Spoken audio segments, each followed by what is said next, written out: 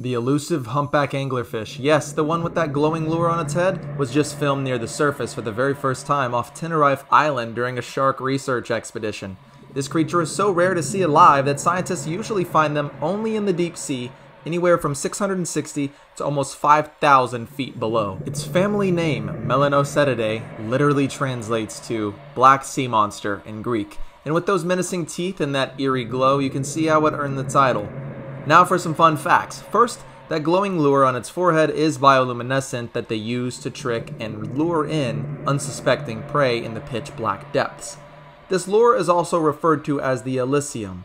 Second, anglerfish can swallow prey up to twice their own size thanks to those massive jaws and super stretchy stomachs. And here's the wildest part. In many anglerfish species, the males are tiny compared to the females and actually fuse to the female's body, living as a permanent parasite, providing her with sperm whenever she needs to reproduce. It's mind-blowing how much we still have to learn about the ocean's hidden world below the surface. Who knows what other sea monsters are swimming out down there?